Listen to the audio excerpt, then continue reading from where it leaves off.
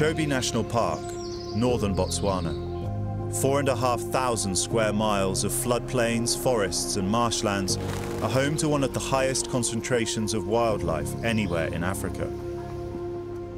In the dry season, between May and October, up to 35,000 elephants live beside the Chobe River, relying on its fresh water and vegetation.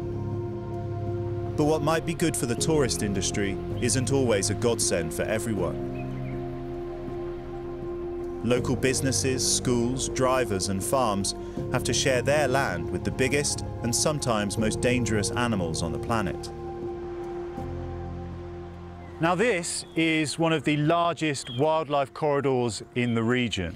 And when you're moving from lodge to lodge, it's very easy to forget those flashpoints between the human and the animal kingdom. But now I'm here, you can really see that this road is just dissecting right through the middle of a thoroughfare, which is being used by elephants, by lion, by buffalo for thousands of years. Unlike elsewhere in Africa, where populations of the African savanna elephant have declined by up to 60% in the past 50 years, in and around Chobe their numbers have swelled. That's why Dr. Tempe Adams and the NGO Elephants Without Borders have developed a toolkit for farmers living next to these busy wildlife corridors. Affordable technology and sometimes just a few simple techniques can be enough to help humans and their 6-ton neighbours coexist. The toolkit is made up of a solar electrified rope that acts as a deterrent that you put around your garden or field. We have solar strobe lights that act as a barrier that goes alongside of the area you want to protect. We have different alarm systems, which obviously will scare an animal, motion detected alarm systems, and we are trialling an organic oil that's kind of a nasty repellent that the animals don't like the taste of, that we spray on trees or crops that isn't harmful to people but can repel animals. So a whole different range of things. So not one solution is necessarily the right solution, it can be a combination, but yeah, it's very targeted to that individual and their specific personality and what they're trying to achieve.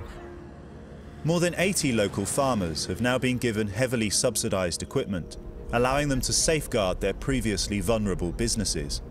Knowing that hungry elephants can't ransack their properties has given many entrepreneurs a new lease of life.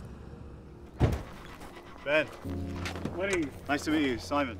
In just 2 years since putting up an electric fence, smallholder Ben Magotsi has increased his harvest tenfold and has diversified from traditional crops like maize and sorghum into higher value vegetables like tomatoes, chilies and peppers. We managed to put up a rope that has like a bit of a shock to the elephants to keep them away.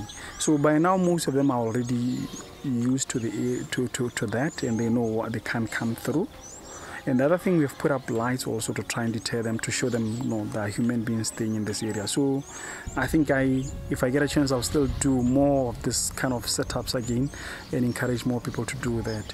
Do you feel proud that you've done these things to allow you to improve and create your business? And do you feel like something of an example to the rest of the community in terms of what can be achieved? I didn't see it coming, but I think now I'm like, wow, I've done this. And I wish everyone could copy it. And then we can go far. Because like I said, from here up to 300 kilometers, it's just wildlife active areas. So if farmers can copy setup at which they can directly benefit at, I think we can go far, and we can conserve. Conservation will be like more of importance to each and every person in the area. Ben now sells his produce to supermarkets and safari lodges all over Botswana and has gone from employing 2 people to 8. He now hopes to use the profits to invest in his tourism business and plans to take guests on game drives to admire elephants, albeit from a safe distance.